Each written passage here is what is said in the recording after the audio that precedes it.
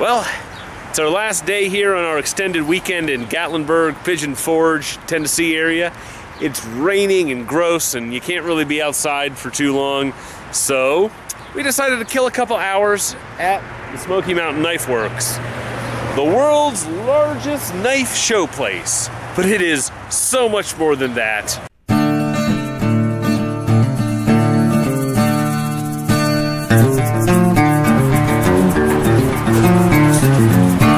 Thank you. You are entering door number 1. There's my parents. Say hi. It's an actual elephant. There's a museum upstairs. There's just knives as far as the eye can see, and then actual guns over there. And an abbey. And an abbey. I don't think you're for sale. No. So all throughout the store, there are these little vignettes that they've set up.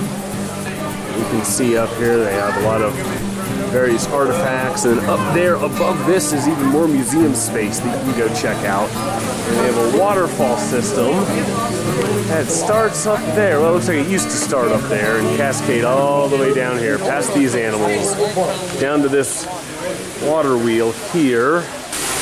Look at the ridiculous amount of stuff that they have here.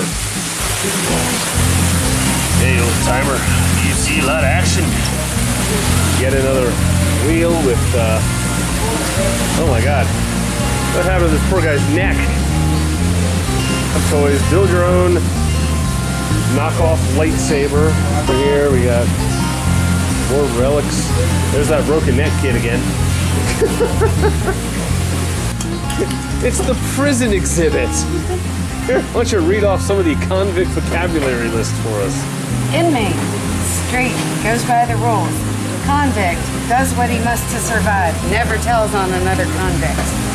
Selling tickets, wolf tickets, building rep, being bad. When is this lingo from? Like the 20s or something? Possibly. Getting of losing greens, earning or losing honor. Yeah, I don't think. There's this poor gentleman in the electric chair, and a large collection of shanks and shivs and other homemade stabbing implements here. This is not exactly, I think, what we would call a culturally sensitive exhibit for the plight of the incarcerated American. There was no equality in the Old West. No, you get pink. Yes, you get pink. You always get pink. Some of your relatives, Abby, you know these guys? Oh yeah, that's my cousin. Yeah, my other cousin. Yeah. We're not on speaking terms. Okay, now we're about to enter our favorite part of this store, the relic room. This is like peering into Indiana Jones' basement. It's all dated and it's all for sale. This is so cool. I can't even make a joke. That's just how cool this stuff is. I just wanted to show this. Steampunk. These bowls. Oh yeah, we can have a luau and have everyone eat out of these. Absolutely. Because that's sanitary. Oh, it's completely sanitary. It's thousands of years old. It's stood the test of time.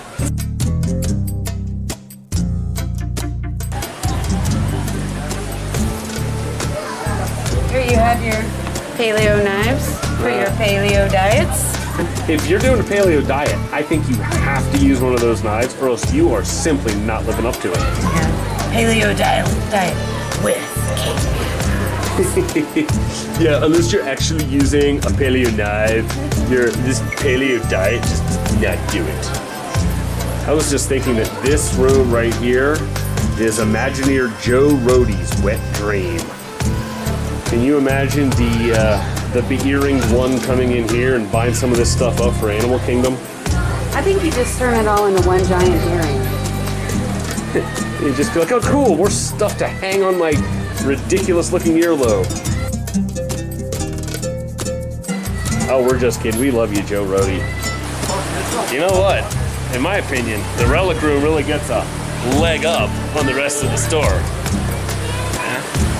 I think I want a divorce. So, we're not in Disney World, but they have their own version of the Country Bear Jamboree. How cool is that?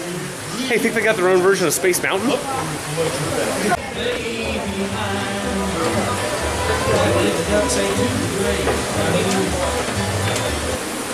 Well, Abby, you know what I think? This place is really a cut above the rest. Oh, you love me. Here we are. This is their own version of Adventureland. So basically, this is kind of like the Magic Kingdom if it was only Frontierland and Adventureland. I stand corrected. They also include Fantasyland. Hey, Abby, question for you. Yeah. When did we get to the dealer room at Dragon Con? I told you this place is big. Princess Bride pint glasses. Princess Bride pint glasses. Princess Bride pint glasses. That is absolutely ridiculous. How much are they? $20. Yeah, that's completely ridiculous. Completely ridiculous. Where do you pay? Abby, let me ask you something. Oh, no. Do you think that Senpai would notice me if I had one of those swords? Yatta!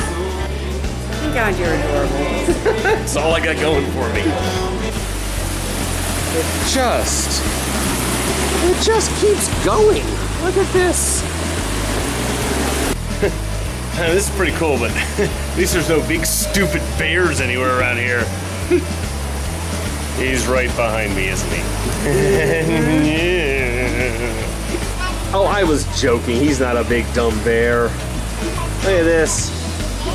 Look at this guy. He's adorable. Assorted sea creatures. You know, like Finding Nemo here. You know, honey, with Twin Peaks coming back tonight, I kind of feel like you need to have that. But My log has something to tell you. It will tell you tonight. yes, here at the Smoky Mountain Knife Works, children can live out their fantasies of being an anime or video game hero, and adults can live out their fantasies of being a tactical badass. This guy's so badass that he uses somebody else's hand that he lopped off as a weapon to smack other people around. Well, honey, he's just exercising his Second Amendment rights. The right to bear arms. Man. Oh, jeez.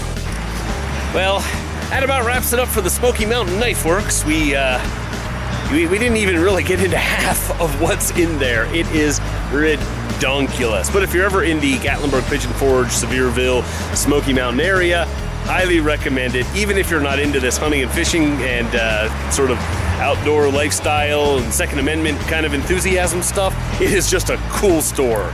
Check it out.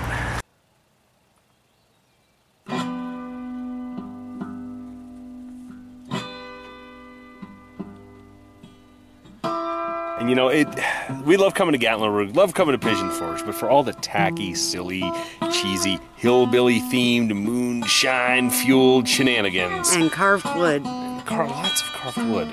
At the end of the day, this is what brought people to this part of the country. I could just sit here on this scenic overlook for hours, you know? For days. For days. For days. Yes. Until we come back. Until we come back, everyone else have fun out there, wherever your adventures may take you. Safe travels, and we will see you next time in Tikiland.